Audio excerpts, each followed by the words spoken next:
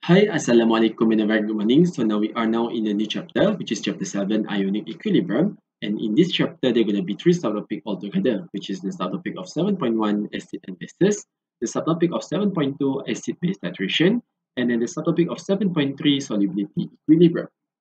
So in this chapter, we're going to focus on the subtopic of 7.1, acid and bases, part 1 of the video first. So in this video, we're going to learn about the definition of acid and base according to the Arrhenius, Lewis, as well as the Bronsted Lowry theory. Next, we're going to define and identify the conjugate acid as well as the conjugate base according to the last theory here, which is the Bronsted Lowry theory. Last but not least, we're going to define the strong acid, strong base, weak acid, and weak base. So the learning outcome of A, B, and C will be covered in this video, which is in part 1.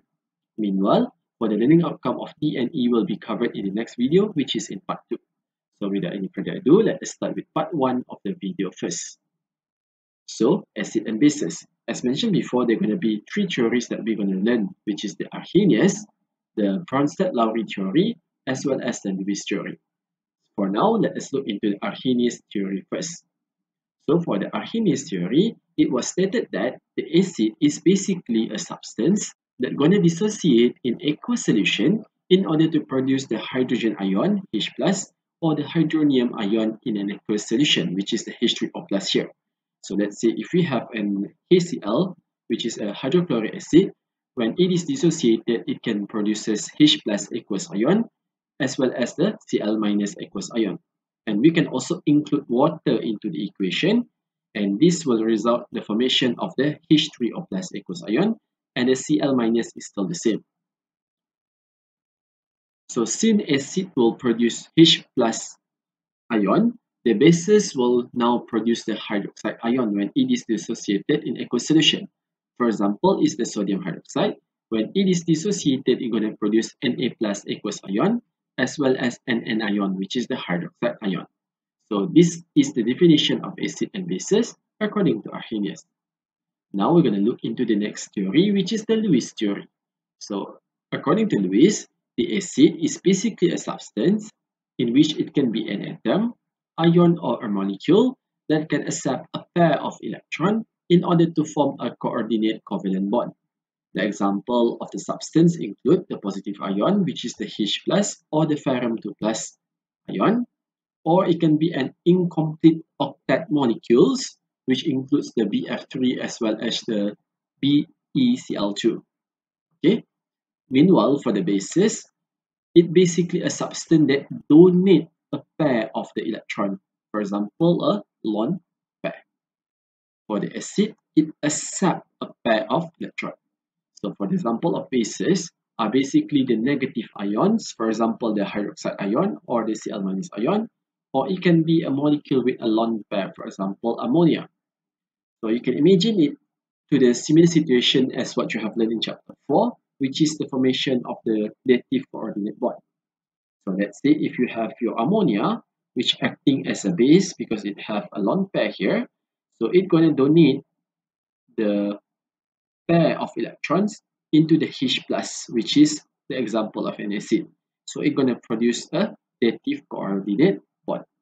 So similar situation can be imagined here.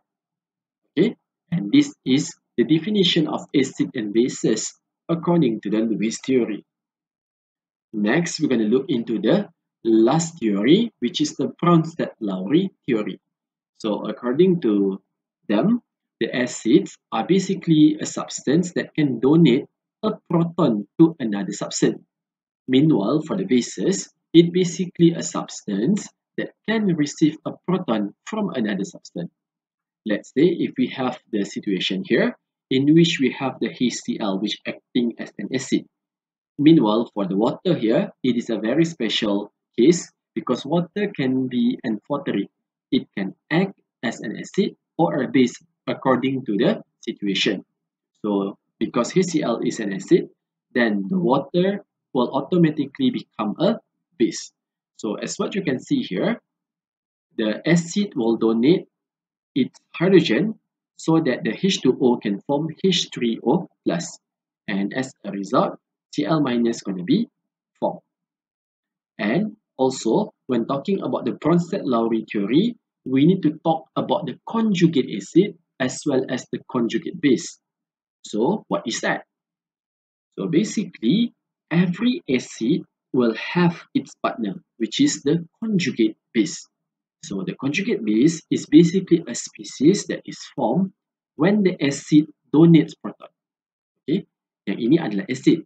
Bila dia donate proton, dia akan jadi Cl-. So, this species here is known as the conjugate base. Alright. Meanwhile, for every base, they're going to have a conjugate acid. Dia terbalik. So, the conjugate acid is a species formed when the base accept proton. So, when the base accept proton, which is become H3O+, it's going to become a conjugate acid. Okay, and this situation can also be applied to another equation. Let's say if we have ammonia, and then we have water, and then we're going to form NH4+ as well as the OH- aqueous ion. So the ammonia here will be acting as a base, and automatically the water will be acting as an acid because it's acting as an amphoteric. So when the base accepts a proton, based on the definition, when it accepts a proton, so it's going to become NH4+. Okay, so when it accepts a proton, it's going to have a partner, which is a conjugate acid. Meanwhile, for the acid, when it donates a proton here, then it's going to become OH-. So the acid will have the partner, which is a conjugate base. Alright, and this is according to the Bronsted-Lowry theory. To understand more about this, let us look into the exercise here. So for the exercise number 1, we need to write the conjugate base for the following acids. So for the acid, we need to donate H+ according to the Bronsted-Lowry theory in order to form the conjugate base. So when it donates one of the proton, it's going to become HSO4-. Okay, and it is maintaining to be aqueous ion. Similarly to here, so when it loses hydrogen here, it's going to become S2- aqueous ion. Okay. Meanwhile, for the conjugate acid, it coming from the base. So for the base, it needs to receive the proton, which is the H+. So when it receives a proton, then it's going to become NH4+ aqueous. Okay. Meanwhile, for this case, when it accepts a proton, the negative will become positive. The negative will be neutralized. So it's going to become H2CO3 aqueous. Alright. Okay, and this is how we do the exercises here. Next, we're going to look into the common list for the strong acid as well as for the strong base. So for your syllabus, this is the example of the strong acid, and these are the example of the strong base. So for the strong acid, we have 7 of them altogether. For the strong base, we're going to have 8 in total. So the strong acid can come from the halogen group, in which Cl, Br, and iodine. HF is not considered as a strong acid. Okay, so it only involves Cl, Br, and iodine. And here are another example for the strong acids, which is the nitric acid, the sulfuric acid, the chloric acid, as well as the perchloric acid. For the base, it will include the group 1 element as well as the group 2. Other than this list here, for example, CH3, CH2, CH2, COOH, when you have some random acid here, then you know that it automatically become a weak acid. Okay, if it is not inside the list. So the thing that is important in this chapter is that when writing the equation, the phase need to be written and it is compulsory. Okay, and for the ionization of the strong acid and base, because it is completely dissociated, we can put it as a single-headed arrow, okay, which is showing a complete dissociation. So we can include water or without water into the equation here. For example, the HCl, you can include water to become H3O plus aqueous as well as Cl minus, or you can directly put HCl, it's going to dissociate into H plus as well as the Cl minus. Okay, or you can also use the sodium hydroxide, which is the strong base. Okay, so the strong base, usually we're going to use the second way, which is it's going to dissociate to be Na plus as well as the hydroxide. So if you include water, the water will be just at the as the byproduct of the reaction. Okay, so either way it is acceptable, include water or does not include water. Meanwhile, for the weak acid and base, the most important thing is that we need to ensure that we have a reversible arrow. Okay, so for the weak acid, we need to have a reversible arrow because it is a partial dissociation.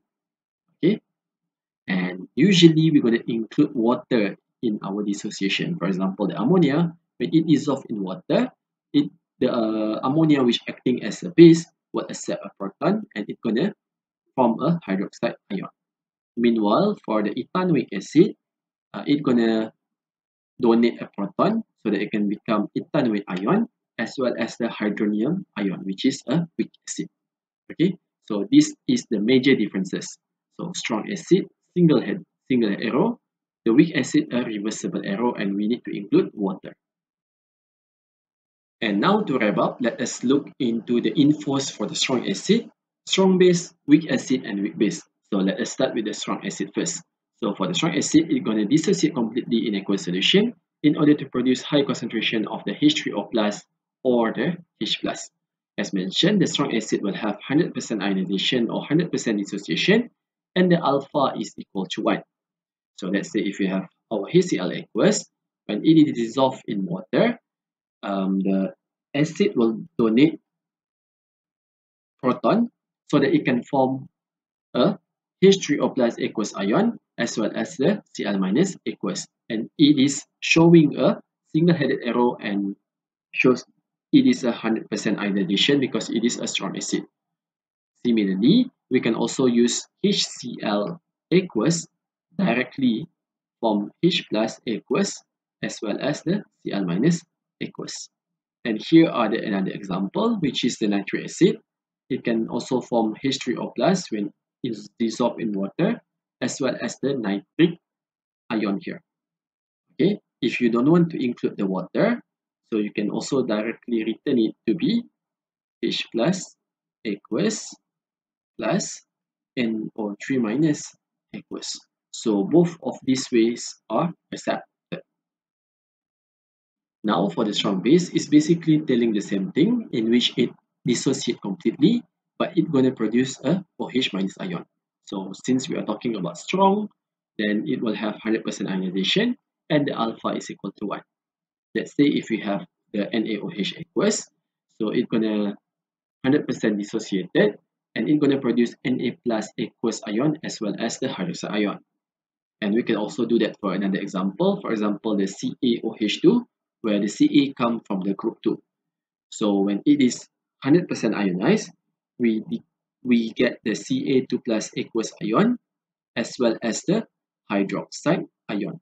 And we need to balance the equation because it has two OH group here. Okay, and as mentioned, the state here is compulsory to be written. Now we're going to look into the weak acid. So for the weak acid, as mentioned, it only dissociates slightly in aqueous solution to produce a certain amount of the H3O plus or the H plus.